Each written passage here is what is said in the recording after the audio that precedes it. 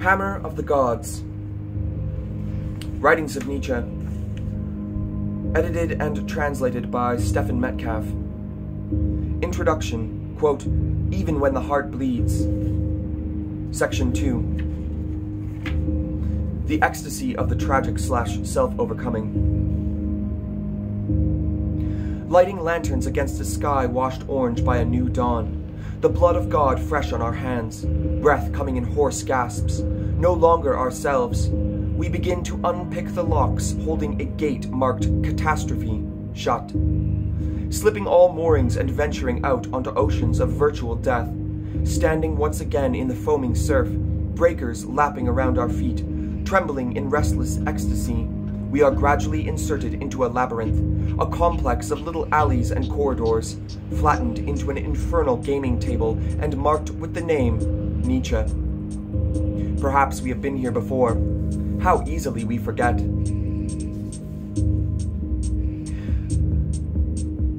The labyrinth of existence possesses an end, some kind of goal towards which life impetuously rushes, bracket, but never the end, close bracket.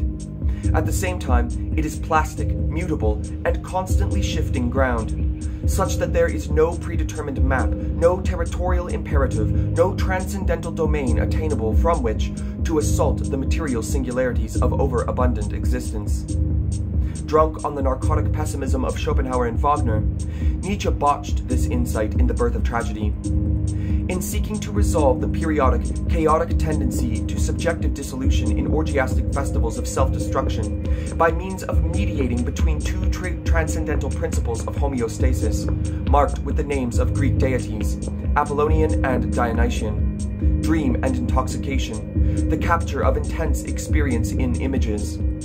These two principles came together on the stage of Greek tragedy, bracket, or, in a point that would later make Nietzsche so nauseous, in the total art of Richard Wagner, close bracket, where fatalism runs along the line of a pre-established, irreversible chain of events, according to a divine project unknown to its victim, where the inner combustion of Dionysian ecstasy always ends up governed by Apollonian moderation.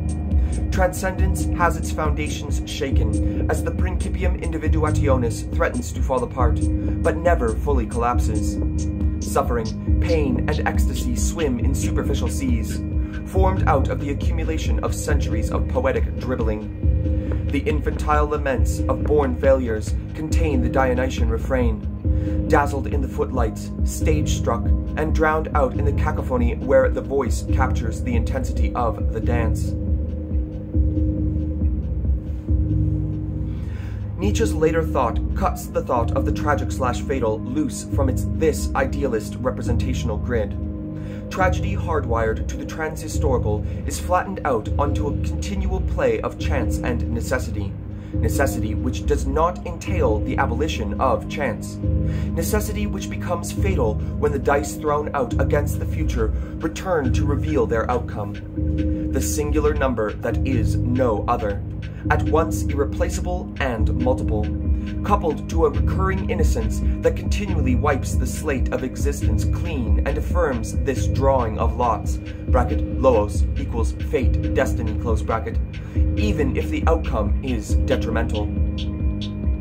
Nietzsche's love of the philosophers of the future capable of gambling thus is profound.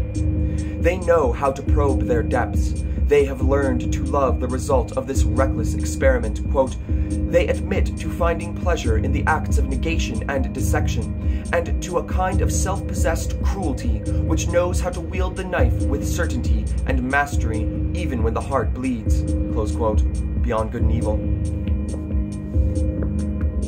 Philosophers of the future ride currents of fatal multiplicity into an intensified, unresolved, uncertain climate, something like a new zone of the tropics, possessing no higher dimensions than those of its own flat, multiple field. God is dead, and any theory which preaches the attainment of any afterlife, a numbing, death-like paradise out of this world, judges against life and contaminates it with the bacillus of revenge, responsibility, guilt. In the labyrinth, the self-possessed individual suffers the same bodily dismemberment as Dionysus, bracket, the singular name now marking the space-time of the tragic, close bracket, in order to attain its multiple phase shifts, which lock onto courses stripped of any notion of personal responsibility. The enemy is no longer ecstasy, but redemption, all that scans the distance for a way out of the labyrinth. Dionysus goes to war with Christ, and life becomes a matter of navigating the labyrinth and all the minotaurs, bloodshed, and cremation it entails. Quote, life itself, its eternal fruitfulness and recurrence, is a matter of agony, destruction, the will to annihilation. Close quote. Notebook fragment.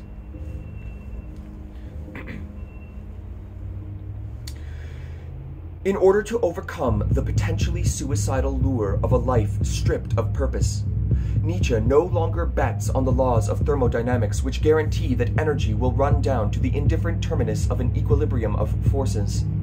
And neither does he attempt to heal all of life's wounds, boredom, and pain, bracket, as Schopenhauer did, by means of a recourse to hope and pity, neither of which will compensate for a life of suffering, since, quote, the course of a man's life is, as a rule, such that, having been duped by hope, he dances into the arms of death, close quote, Schopenhauer. But all this is imaginary, an idea, all this hope, all this self-pity, life grasped as a beachhead in a storm, lashed by the savagery of the ocean, with only the self-deluded, bratish suffering of bourgeois poets for protection, wailing at the cyclone for calm and order. Suffering with nothing palpable to overcome, romanticism and pallid decadence. Tears and purple flowers scattered on the graves of youth's murdered dreams. The tragic beauty of the exhumed corpse of that revolting plethora of sentiment, poetry.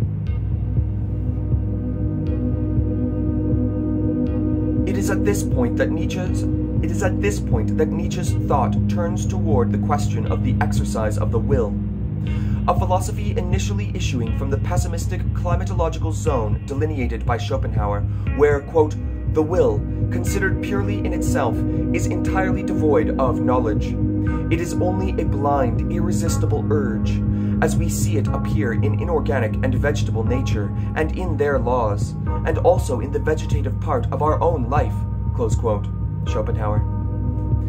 It is pure impulse, force, and not a political organization bent on the enslavement of all society under a dictatorship, bracket, as the most common and cretinous misreadings of Nietzsche would have it, close bracket. Nietzsche's main move beyond Schopenhauer is to cease to view the will as an object of revulsion, energizing a feeling of horror and pity at all that has been condemned to live, organically bind itself together, and reproduce, bracket, the will to live.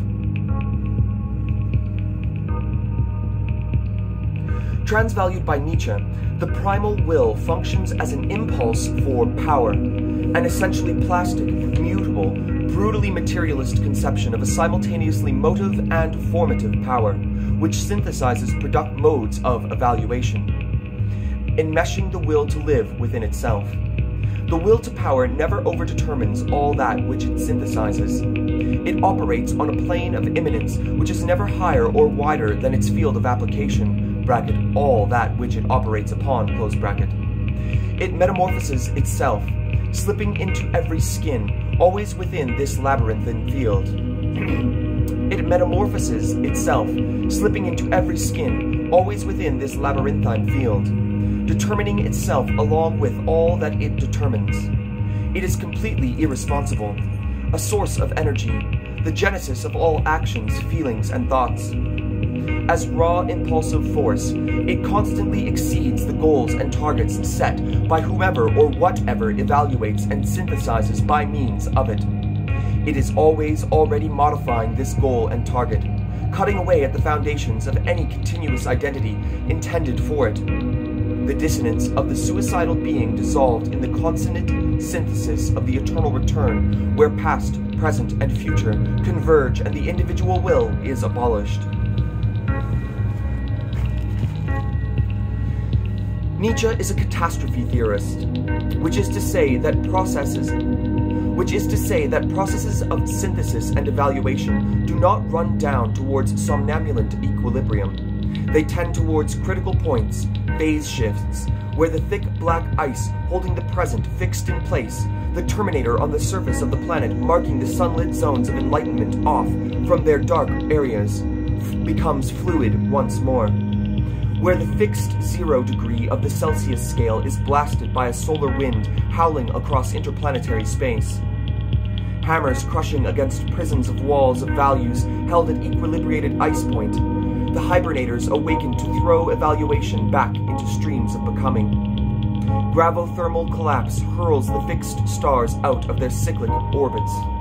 Immense galaxies open up on the dark side, beyond the line of the terminator, turning towards the chaotic manifold with a burst of belly laughter which counterweights the will to annihilation. Quote, "Those were just steps for me.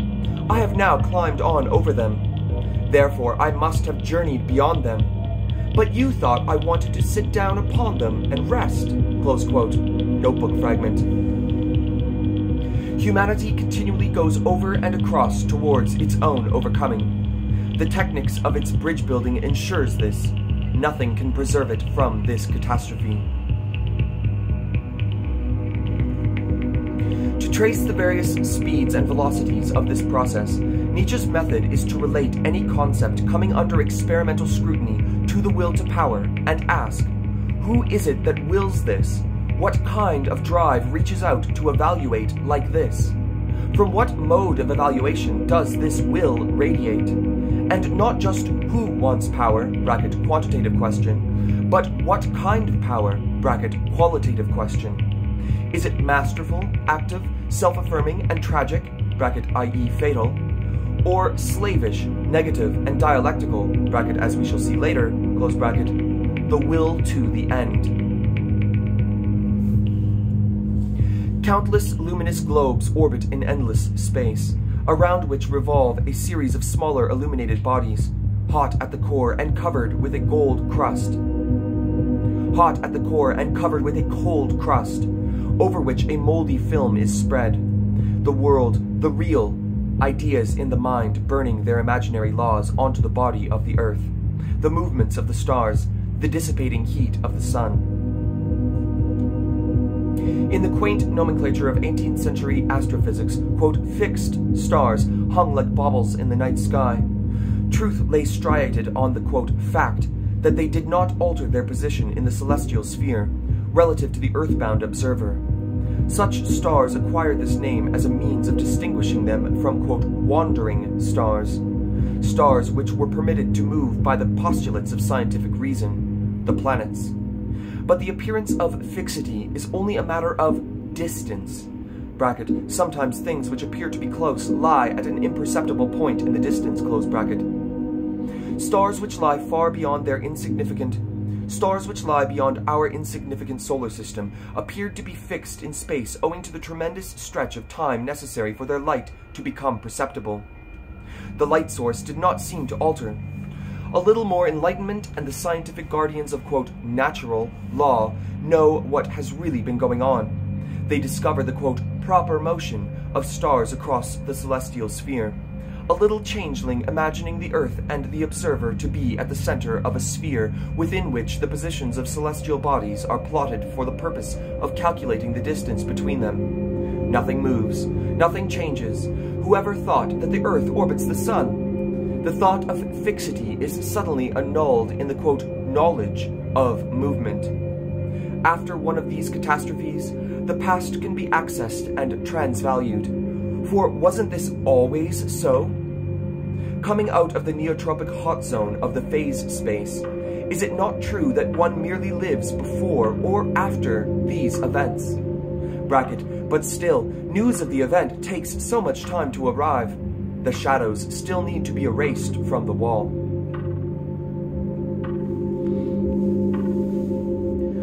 And so it is with humanity. The human already contains the principle of some kind of evolution beyond itself, the germ of some future maturation, the techniques to peel off all second skins. To the best of our scientific knowledge, the nature of humanity may appear to be fixed in place when measured against a false linear, teleological calculus which freezes over becoming in being. It is a question of faith, faith in science, faith in God, faith in humanity, which orders the universe as if all this were true now and eternally.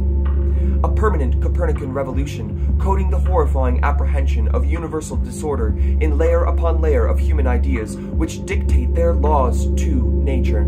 Human, microscopic meaning raised to the macrocosm. Bracket. For the slaves, telos, paradise. For the masters, terminus, death. Close bracket. Quote, we hold unities to be necessary in order to calculate.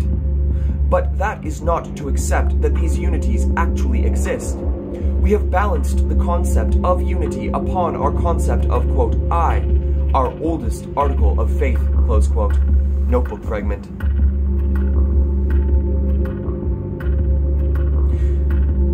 Nietzsche's materialism reinvests calculus with chaos, counter-revolutionizing the Copernican revolution with ruthless, dehumanized, heliocentric fatalism, which cuts away at the theologically sedimented bedrock of the transcendental subject.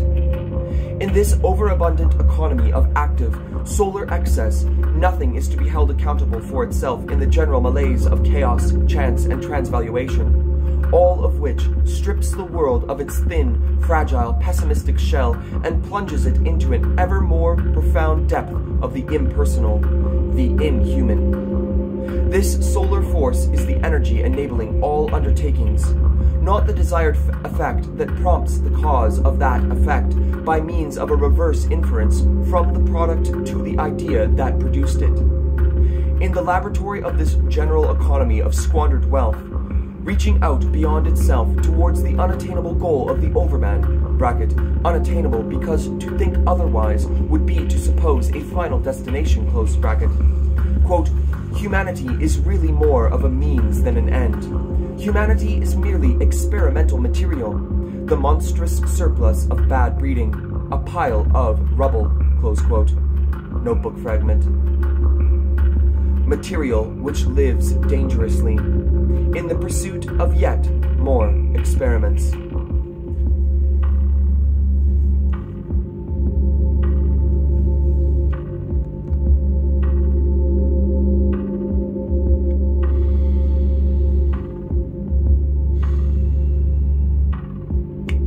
I need a glass of water.